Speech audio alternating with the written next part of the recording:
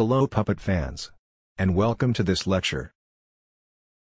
In this section we will learn the code versus data approach, and how to separate data from the code. What is data and what is code?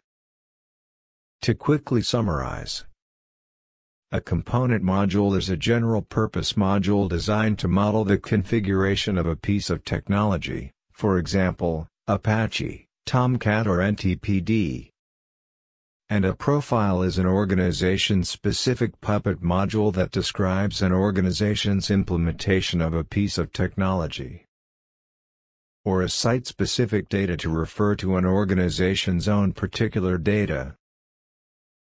For example, an Apache profile that an organization creates for itself might use the official Puppet Apache module to install and configure Apache. But the profile might also contain resources for an organization's SSL certificates or credentials, layered on top of the configuration provided by the Puppet Apache module. The resources modeling the SSL certificates are necessary only for that particular organization, which is why they don't show up in the official Puppet Apache module. The official Puppet Apache module itself represents the code, or the generic and reusable aspect of the configuration, as any good component module would.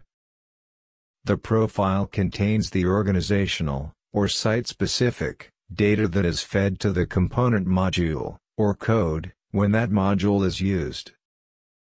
This separation helped to create more reusable codes.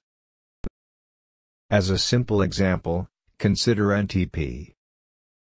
A Puppet class to configure NTP should make sure an ntp.conference file exists, and that it specifies a server.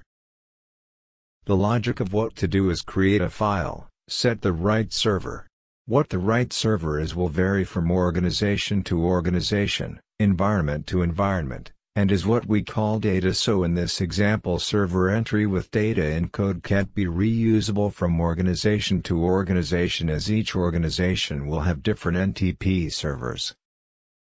So it code to make reusable code by separating the server entry as variable in code without data. Example: Hiera separates data from code, making it possible to use the same generic code over and over again.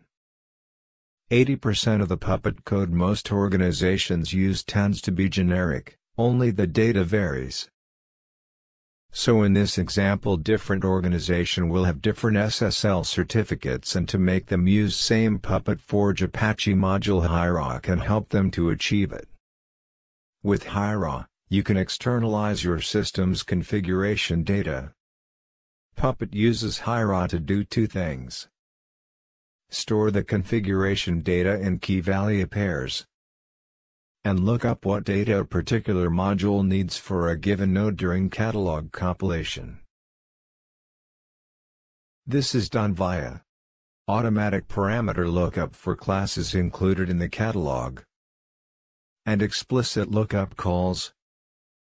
Okay, so in this section we have learned the code versus data approach, and how Puppet and Hiera can help to separate the data from the code. I hope you have enjoyed it. If you have time, feel free to move on to next lecture.